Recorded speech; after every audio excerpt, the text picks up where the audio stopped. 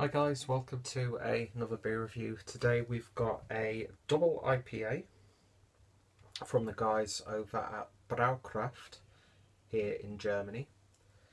These guys are based in Gilching, I believe that says. Not too sure whereabouts in Germany they are based, but I've heard a hell of a lot about this brewery.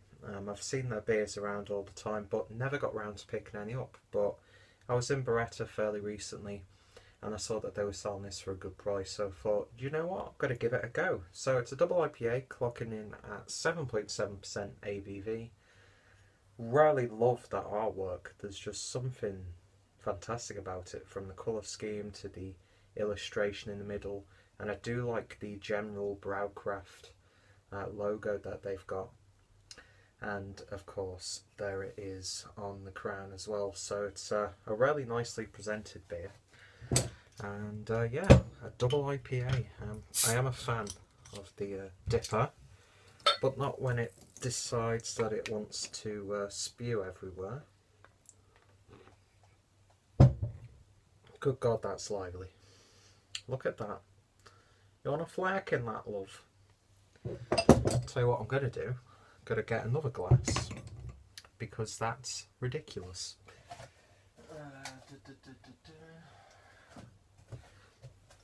Using my Birretta glass.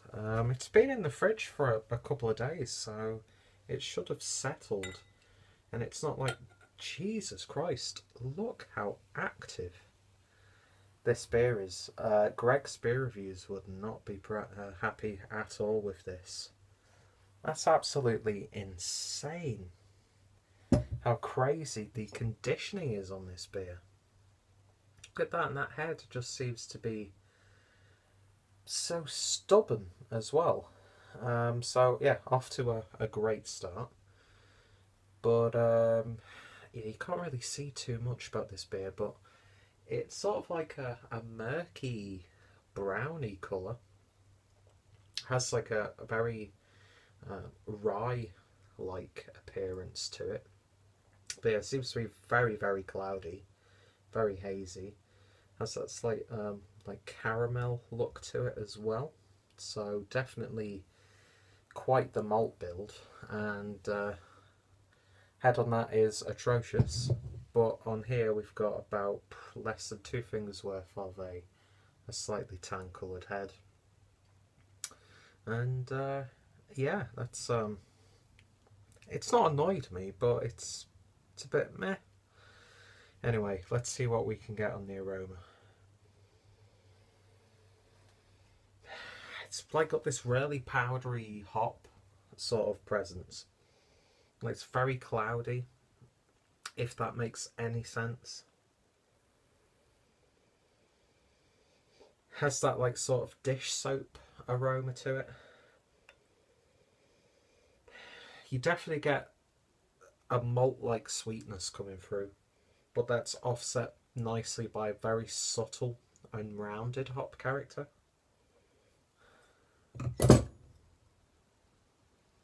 See, that's got a bit more citrus in it, even though the head's considerably bigger. Yeah, a little bit of citrus. Has like a peach yogurt sort of aroma as well.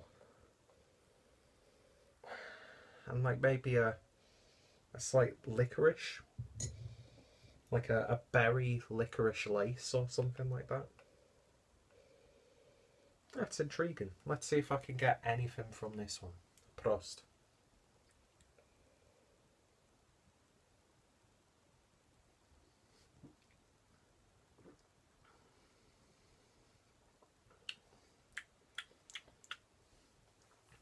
It's got a real sense of like creaminess to it, as if you're drinking like a double cream. A little bit milky as well. Very gentle malt character, actually. Very gentle hop character. The flavours just seem to be quite muted, to be honest. Bitterness picks up considerably on the back end. but it doesn't really have a flavour associated with it. It's just a bitter sensation as it's going down. I don't know, I'm not getting much from this beer at all, to be honest. ABV is masked really nicely. Upper end of medium body to it. Head's died down considerably now. Let's see if I can get anything else.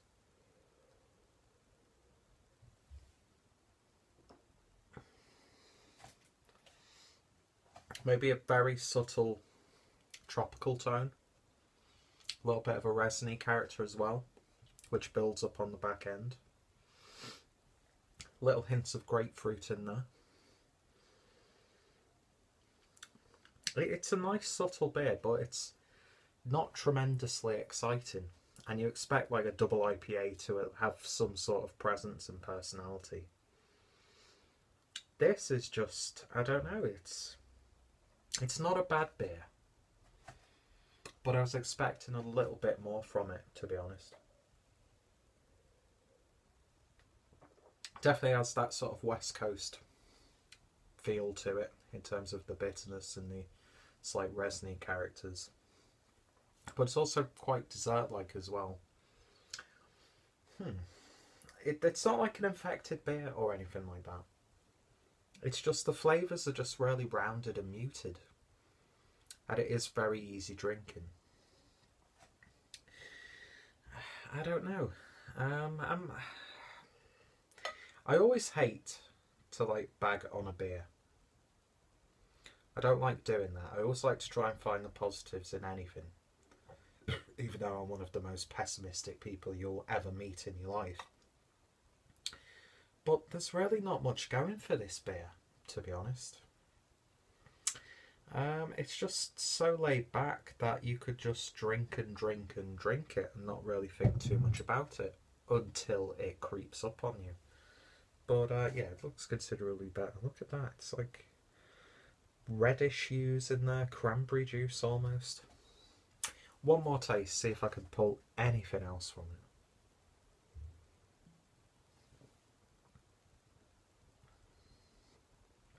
See, that's so much better now that it's in the glass.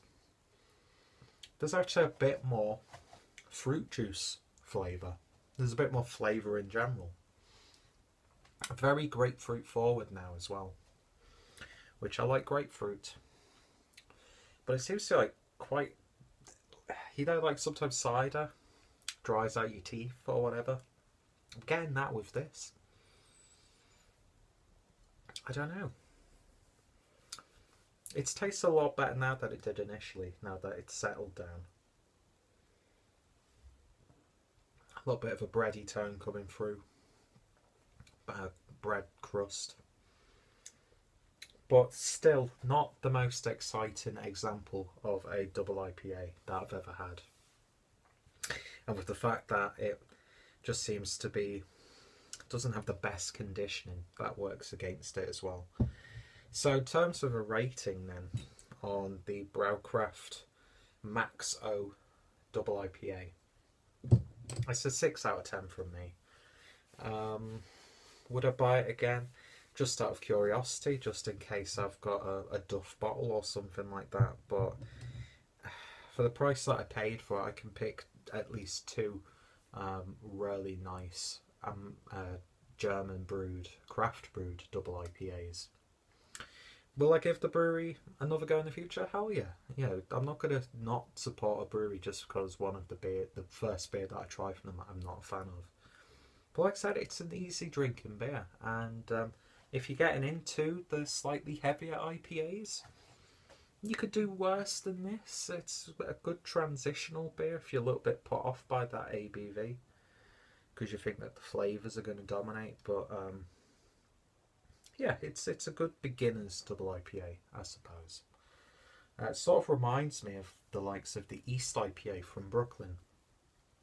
It seems a little bit left behind, especially in this beer climate with IPAs and double IPAs that we have now. So it doesn't really stand up to some of the rest of them. It sort of falls back, which is a real shame. But it's an honest, subtle beer. And if it wasn't for the conditioning of it, it would have got maybe a 7 out of 10. But 6 out of 10, leaving it at that. Braukraft, Maxo, double IPA. If you've tried it or any of the other beers from these guys, let me know your thoughts, opinions. Check out the brewery, check out Birretta if anybody I know has reviewed this. Their reviews will be included down below. Check out my double IPA playlist for more beer reviews.